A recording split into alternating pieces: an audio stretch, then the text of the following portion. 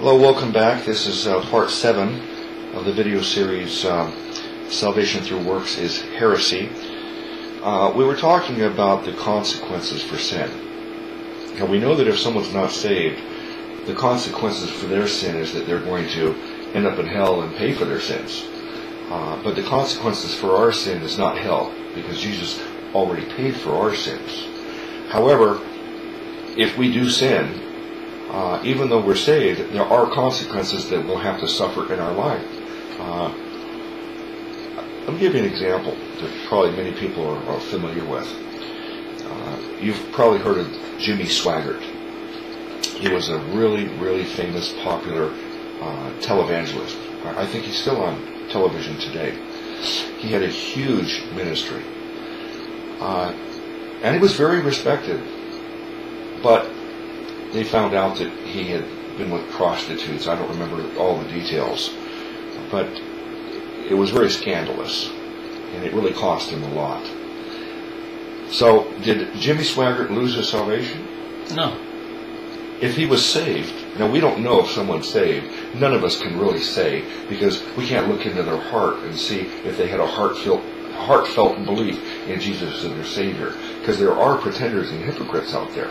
But if Jimmy Swaggart truly was saved, and then he got involved with the prostitutes, he did not lose his salvation, did he? No. But did he suffer other consequences? Yes. Yeah, there were a lot of consequences. Obviously, he lost his reputation. Like David. Yes, exactly like David and so many others in the Bible. I'm sure that he lost his joy. He certainly probably was depressed over the whole thing. Grieved the Holy Spirit? Yeah, I'm sure the Holy Spirit living inside him, he must have really felt that maybe because he got caught, or maybe because he really felt guilty, but he certainly wasn't joyful because of it. And he lost his testimony. A lot of people didn't want to have anything to do with him, wouldn't listen to him anymore.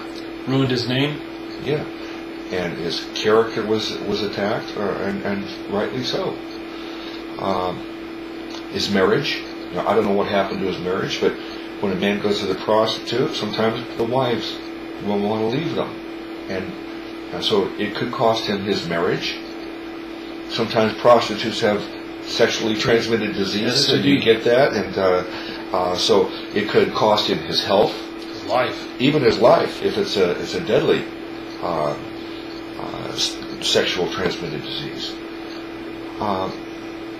So these are examples of what happens when a true Christian gets involved in sin.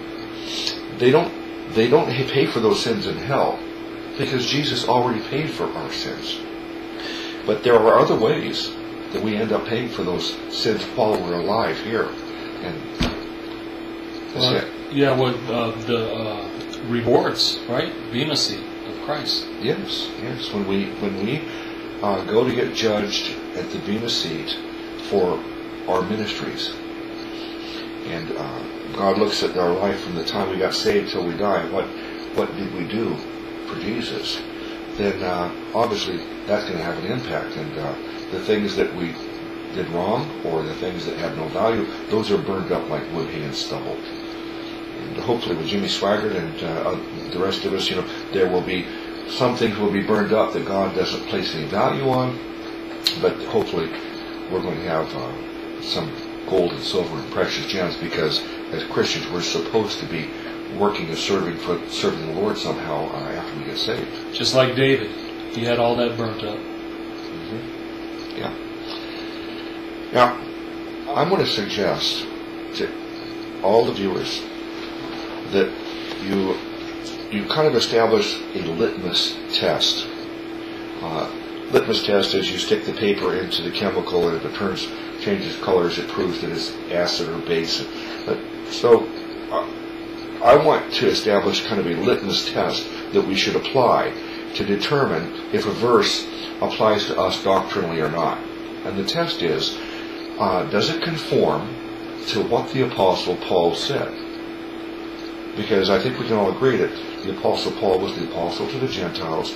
The Apostle Paul was given a a message directly from Jesus. He didn't get it from the other apostles, from any man. He got it directly from Jesus, and he called it a mystery and the dispensation of the grace of God. And Paul was given this message so clearly, and he, in all of his letters, he defined it so clearly that we're saved by the grace of God through our faith in Jesus Christ, not by any works, so that we can never boast. So I think we have to use Paul's letters as the test. If something disagrees with it, seems to say something different than what Paul said in those letters, then we have to say, that's not part of the gospel of salvation. That's something else. And then we have to seek to try to understand how that fits in. Yeah, no doubt. You know, there's a verse here that I like to bring up where Paul is really concerned with people being deceived from the simplicity that is in Christ.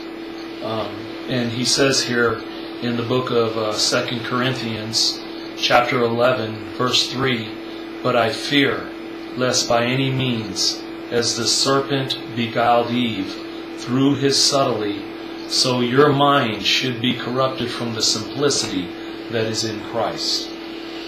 You know, we have this message that God became a man, that He died for our sins, that He rose from the dead, that what He did on that cross is all that is needed for us to be saved, and that we must just trust in that for our salvation. We must trust in Him for our salvation. The simplicity that is in Christ. And there's so many people that want to make it more difficult to come to Christ. They want to say that you got to do all these other things to come to Jesus, when the Bible says only one thing is required, is that you believe, that you put your faith in Christ. I'm thankful that our Lord made it so simple that a little child can understand it. The verses that we've been referring to throughout this series, the verses we have listed in other videos, those verses, just one right after another, clearly state it so precisely that there can be no other conclusion. It's so obvious that I think a 5 or 6 year old child can understand this. It's not complicated. It's simple, as you said. I'm thankful. Thank you, Jesus, that You made it so simple for us. Absolutely. I mean, it's the love of God that's in Christ. You know, and God is love, and that love is found in His Son, and what His Son has done for us up on that cross. And it's the goodness of God that brings people to God and gets them to change their mind about God. You know, it's the cross. It's Jesus Christ. Yes. He made it so simple that anybody can understand it, and He made it so easy that anybody could do it if they will just confess that they're a sinner and they need Jesus. We need to come to understanding that we're a sinner, we need trouble with God, we need Jesus Christ. He is our only hope.